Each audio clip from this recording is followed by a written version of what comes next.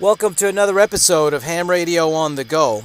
In today's video, we're going to be manually programming an Anysecu WP-9900, also marketed as a QYT KT-WP12.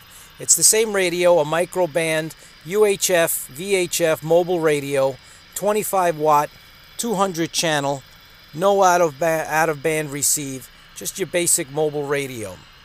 Now, you could program these on the computer. They come with the cable and you can download the software. But this video is intended to show you how to manually program it in case you're out on the go.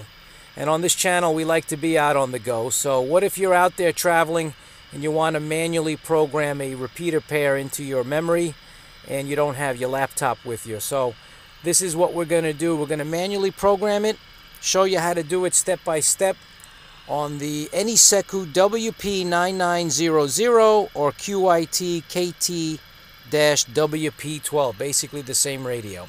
Coming up next on Ham Radio on the Go.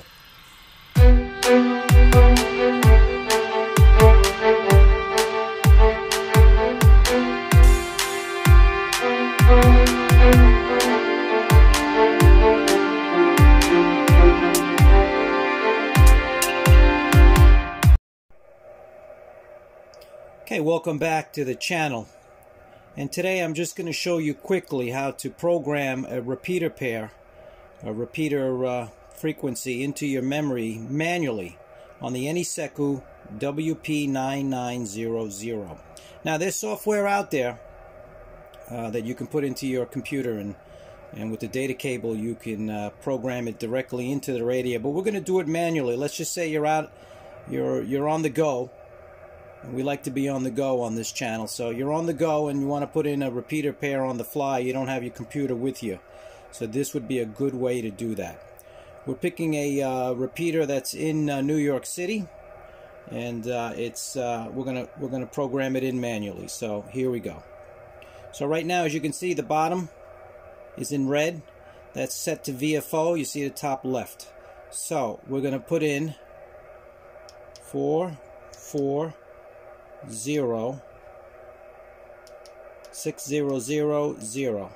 So that's the repeater output.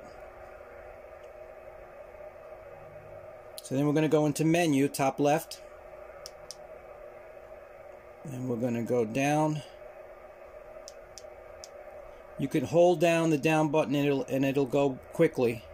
I think it's in the teens. There you go, CTCSS.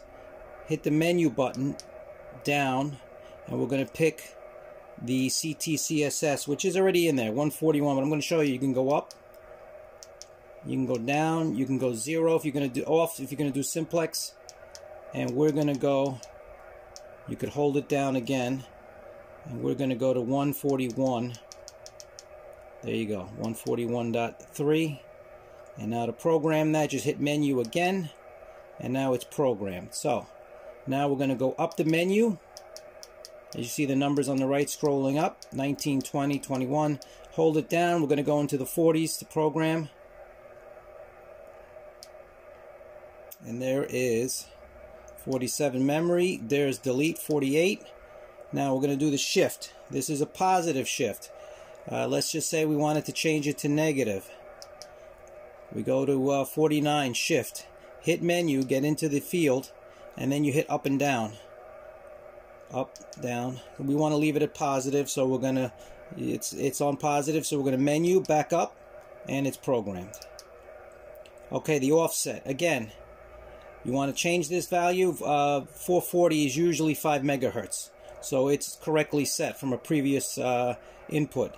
So, but if you want to change it, just menu down, and you can type them in manually. We're gonna go back up, and so we have everything in there. So, but before we do that, let's just exit. And there you see in red what we've programmed. Now let's see if we can get into the repeater. There you go. Alright, so let's get back into menu. Okay, memory. So we're going to get into memory. channel 3, let's go into channel 4. Hit menu button. You see where that channel came in? Now it says channel 4, so it is programmed. So, but you have one more step, and this is what throws everybody off. So we're going to exit, and I'll show you.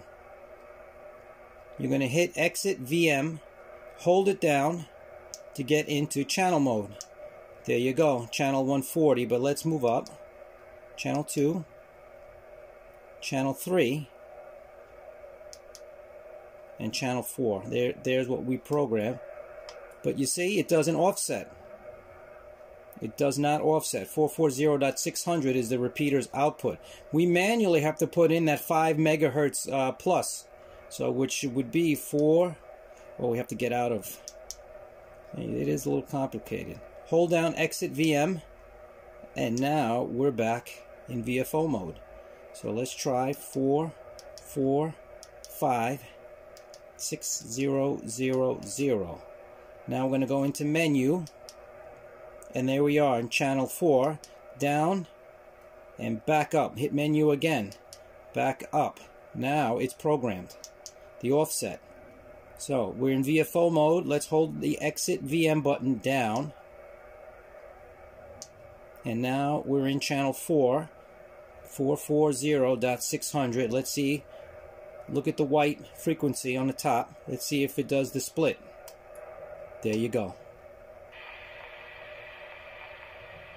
Okay, that's a quick way of programming your Anysecu WP-9900 if you're on the fly and you want to do it manually.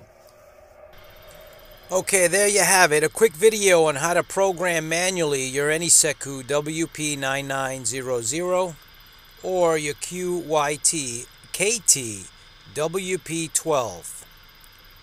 Just in case if you're out there on the go, because we like to be on the go on this channel. Like and subscribe for future videos right here on Ham Radio on the Go. Thanks for watching.